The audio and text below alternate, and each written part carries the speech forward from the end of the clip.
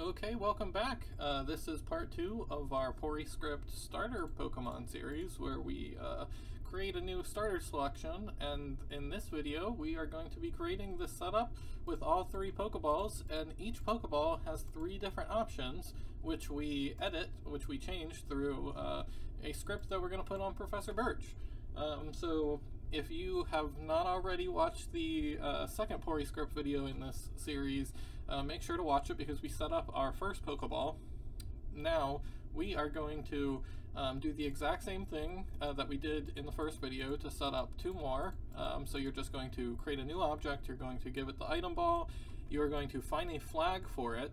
You need to find a flag for it in flags.h. And you need to do it for all 3 of these. So we need 3 Pokeballs, each with their own flag, and all, you know, with the item ball graphic, so they all look like that.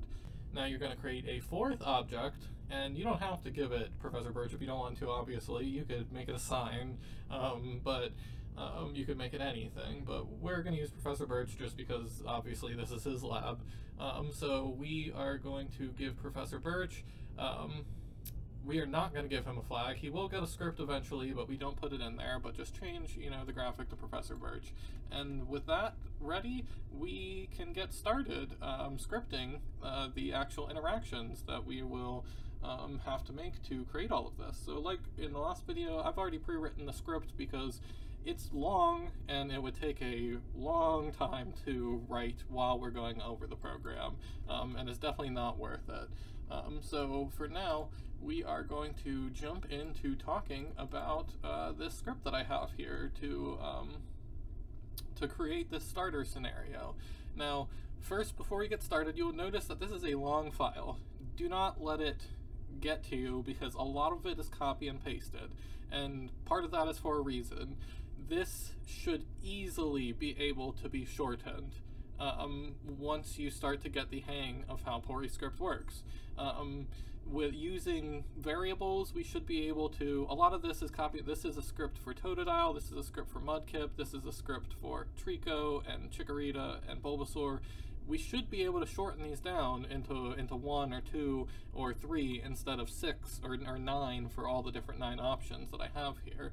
And that is a challenge that I give to you, and I might make another video on it later where I do shorten it down and we go over that, but I think that you should try to take it on yourself because it is an interesting topic, and refactoring the code to be shorter will teach you a lot about how everything interacts with each other.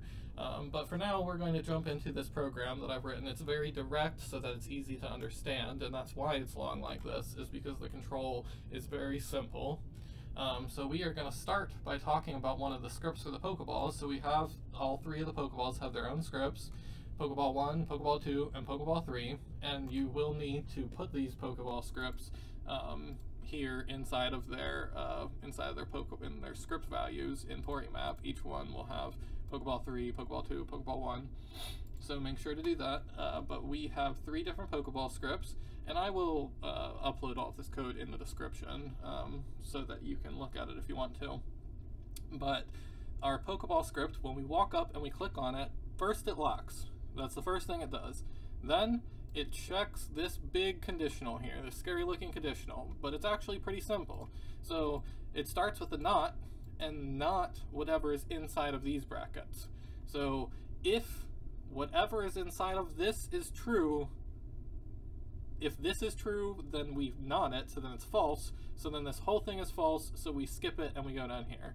If whatever is inside of this is false, if this whole thing is false, then the exclamation point, it makes all of this true. So then this whole statement is true, so then we run the code inside of the if statement. So now to figure out how it works, we have to look inside of what we're notting. Now these are flags. These are actually the flags that we used for a Pokeballs. You might have different ones, and this is where you put them. If the flags that you chose for your Pokeballs, you are going to be putting here. So if you're trying to run my code, if you just copy and pasted it from the file that I linked in the description, it's not working. This could be why. And also with the variables, you might be using a different one. So the flag all of these flags, they're accessed the same way we access the var if we're actually accessing it. We didn't do this in the last video. We didn't access the flags, we just set them, but you need to use the flag function to actually access what's inside of them. Then we are using these conditional operators. This is how we write OR with conditional operators, just two of these tall pipelines. So if this flag, or this flag, or this flag, if all of these are true, then this whole thing is true. If one of them is true, then this whole thing is true. The only time it's false is if all of them are false. And then we have the not, so the only time this whole statement is true, the only time this if happens, if all of these are false. Because if all of these are false, this results to false. False or false or false is false. And then not false is true. So this is true. But if any one of these are true, if we picked any ball up, then we do not run this code. It's as simple as that. We run this next code, which says don't take another. So basically, if we've picked up a ball, it says don't take another because we only want to be able to pick up one. You can remove this if you want to be able to have 3 different Pokemon, if you want to be able to choose a grass, water, and fire starter from the 9 options.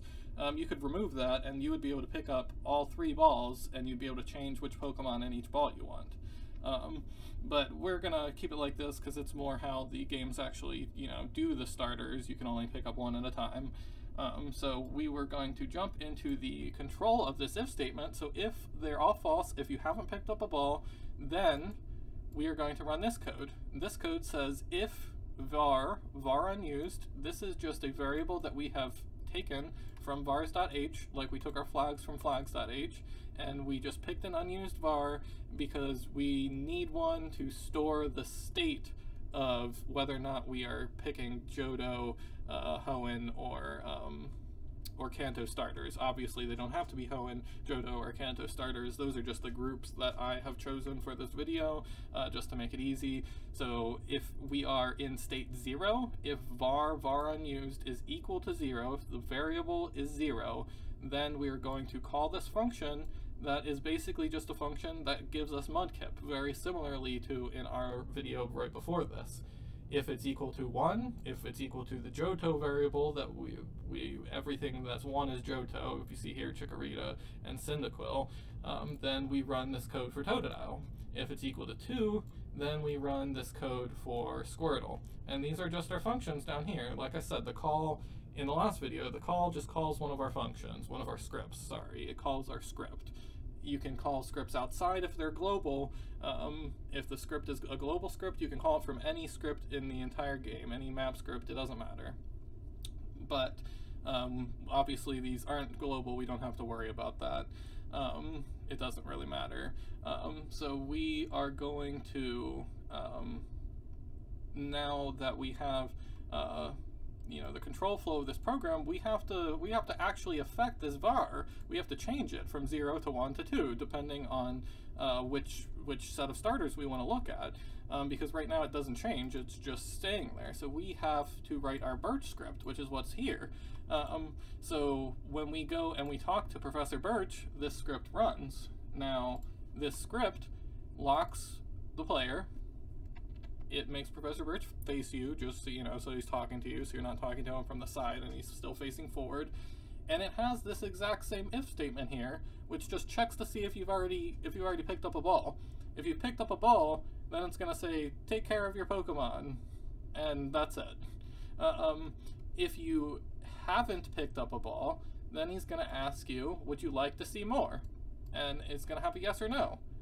And this is where you're given an input. If you want to see the next round of Pokemon, you choose yes. If you don't, you choose no. So if you choose yes, you run this code. Otherwise, it just says, choose your Pokemon wisely. And then it waits for the message to end, it releases, and it ends this script. But if you do choose yes, if you want to see more, then we run this code. If the variable is yes, then we run what's inside of it. Now, this right here is, it's not just as simple as you might think, because we want it to wrap back around. When the variable is equal to 0, when it's equal to Hoenn, we want to just add 1.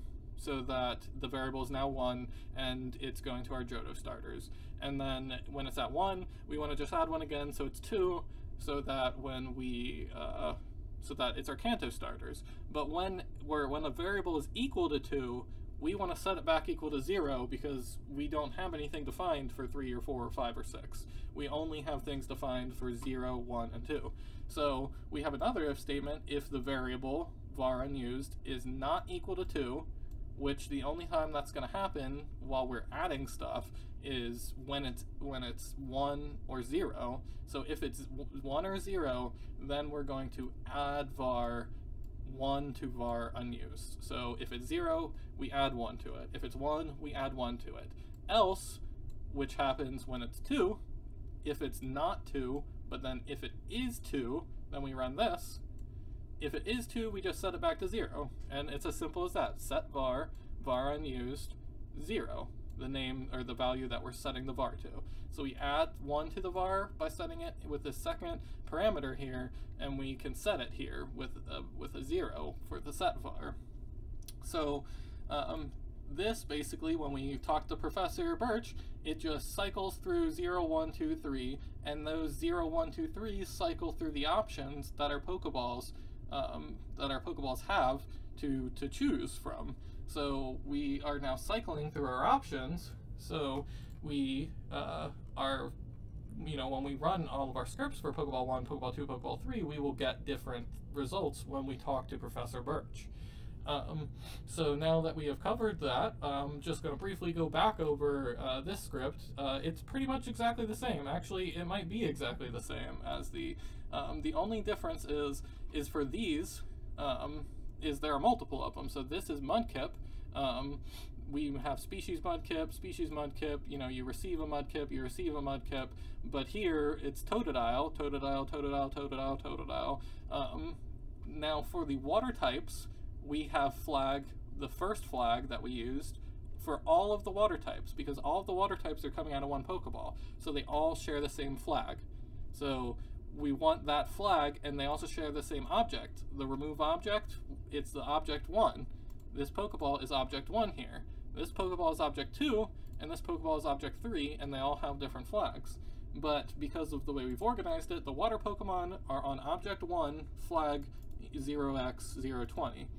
But the grass Pokemon, they're on object 2, 0x021.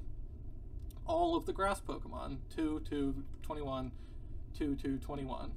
And the fire Pokemon are on object 3 and 0x22. So that's the only real difference between all of these. They're just copy and pasted.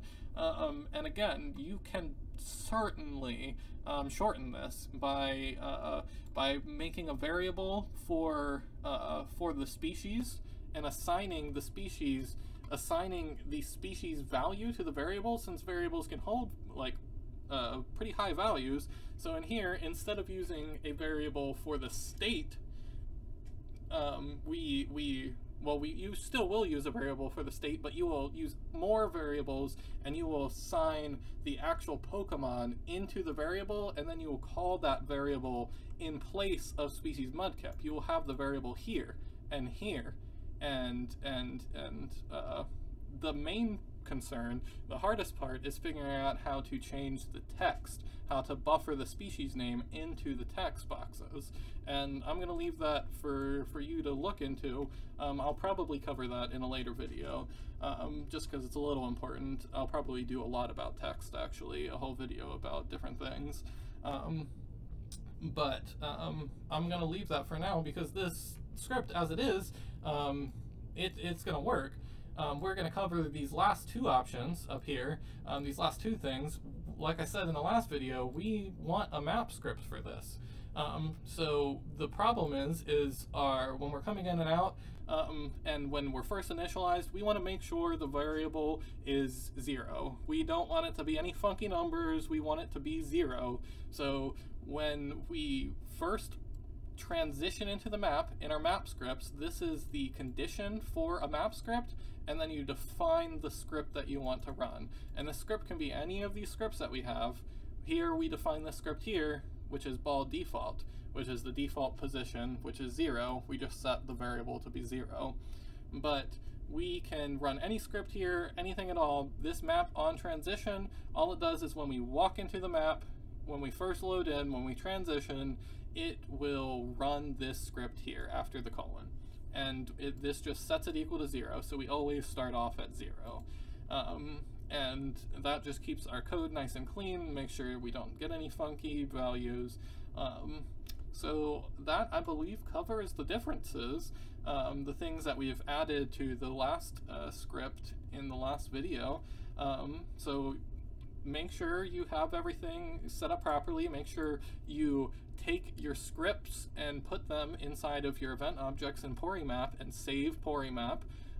Professor Birch, like I said, doesn't need a flag because we're not disappearing him at all. Yours might if you want to disappear him, but also don't remove object 4 because you'll remove Professor Birch. Make sure all your Pokeballs have your scripts, make sure they have their flags, and make sure they match your poryscript files. And then you're just going to want to save and you're going to want to compile. I've already done that because I had finished this code already. You're going to see this is not the same decomp project actually that I usually use, but it's pretty much the same. But we have the same setup here, and we can click. Oh, I did not mean to receive the Mudkip actually. So we are not going to be able to see how it looks, but see it says don't take another. Don't take another. We're actually going to reset real fast. And we're going to make sure to turn off. Do you want to choose Trico? No, you did not choose the Pokemon. We can walk away. Hello, would you like to see more? Yes. Look, now there's Totodile. Now there's Chikorita. Now there's Charmander. Now there's Bulbasaur. And when we go back, now there's Trico again. Now there's Mudkip, and we can choose Mudkip, we can give it a name, and when we open our bag, here is Mudkip with our Master Ball and Hydro Pump. So yeah, that is advanced starter creation. We now can't choose our Pokemon, like I said. I added collision back to this table so that you can't run through it. So now we can, if we wanted to actually, use this in our game, you'd also want to make sure that you delete all of the events up here because you don't want to have your other starter selection in your game still, because those scripts will still run. So you want to make sure to delete all those objects from porymap, maybe even delete their scripts from the scripts file, but you don't have to do that if you don't want to, as long as they're removed from porymap. And you might want to set up your own script so that it doesn't block, so that it blocks you until this is not true. So until this is set, until this comes to this part, you have the same thing set up, or just without the not, and then you could do it up here, and then you have the code in here that's like, if this is set, then it lets you do it. If it's not, then it blocks you and it makes you walk back down.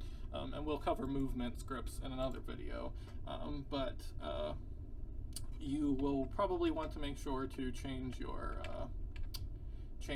your scripts in your game to match the new starter selection if you actually want to use it. So just be aware of that. That is going to be all for this video. It wasn't as long as our first one because we had stuff to build off of.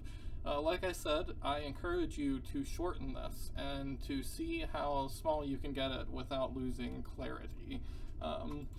If you have any questions, if I made a mistake, if I need to clear anything up, just leave a comment, and we'll see you on the next one.